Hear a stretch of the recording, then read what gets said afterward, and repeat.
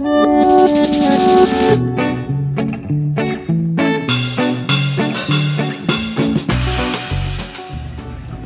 hello there. Welcome back to the channel, Ramblers. My name is Amber from the Ramblin' Richardsons. It's good to see you. So we're gonna do part 2 of the terrarium build series. I had a set of terrariums I got from Target forever ago and haven't done anything with. So if you watched the video where my mom and I go shopping for plants in one of these corners, I got some plants specifically to put in these terrariums. Wanted to get this done sooner than later because we had the baby on the way, who is doing good, by the way. But in this video, we're gonna go through the second part of the build that I did a couple of days ago. Just never filmed the intro or outro for it. All right, let's take a look.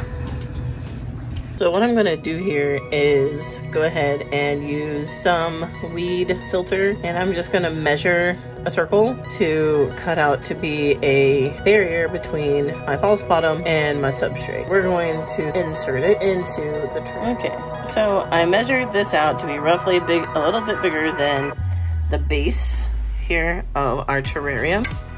So we're going to put the clay aggregate leca balls in here first.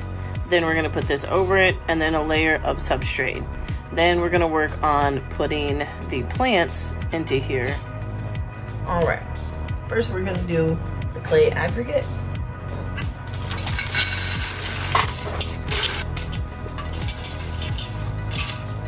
There we go. So now that we've got our clay aggregate in here, we're going to put down our drainage, top of our drainage layer.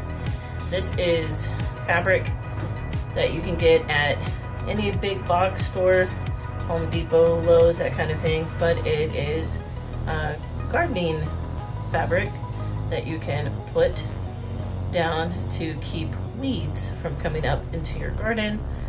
We're going to use it as a semi-permeable layer between the substrate and the drainage layer. It's easy to fold it like this, kind of like a coffee filter, into a cone shape so that it fits into the smaller hole here. And then once we do that, we just let it go, and it has unfolded itself pretty well, I might add. That's honestly probably the easiest I've ever had this work for me. It's gone in there really, really well. Now we're going to add some potting soil that I mixed up myself. There's a little bit of sand and gravel, a little bit of sphagnum moss, and coconut coir. And it's been pre-moistened, pre-wet. So we're gonna put it in here on top of this, and then we're gonna pull out our plants. Here's the potting soil that I made. Still very moist. It's been sitting for like a week.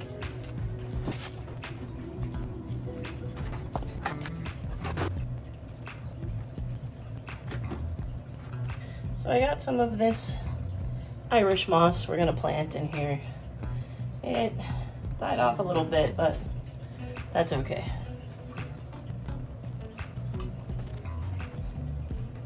Next is this frost peperomium. I'm gonna go clean off the roots and then we'll plant this in here.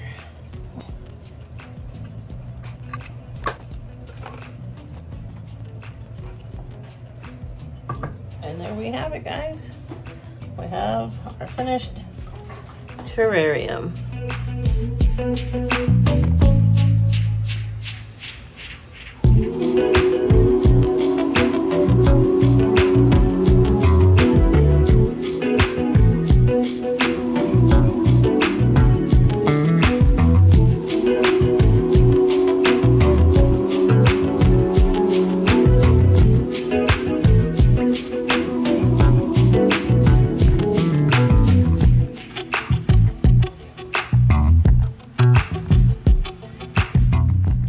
That's pretty much it for the terrarium build. There's been a couple of other things going on in the reptile room.